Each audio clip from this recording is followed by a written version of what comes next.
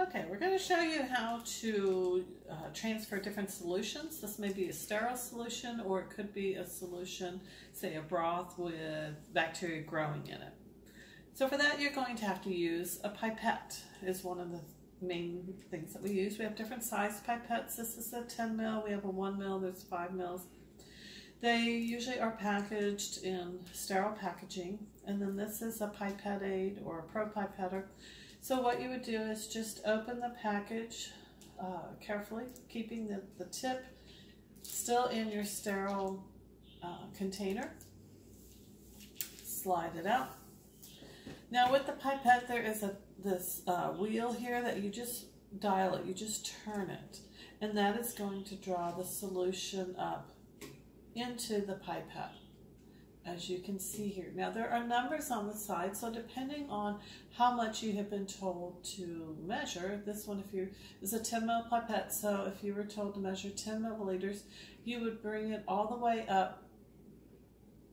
Now some pipettes, and it just depends on the brand, some of them count from the bottom up, and so you'd bring it to the 10. Some of it, they count essentially backwards, so you'd bring it to the 0. Once you have the solution in, raise it up, move it over to your other container, and then you would just turn the wheel the opposite direction to dispense the fluid. You want to be careful not to create an aerosol, especially if you're working with a solution that's already been inoculated with a bacterium, because you don't want that to be spread through the air. So you just do it. And then you can often just touch along the edge of the container to get the last bit of drop out. Now, if you were to look in closely at the pipette, you will notice the numbers on this one between, say, the 4 and the 5. That is 1 milliliter. There are markings in between there, so you could actually measure, say, 4.3 or 4.8, etc.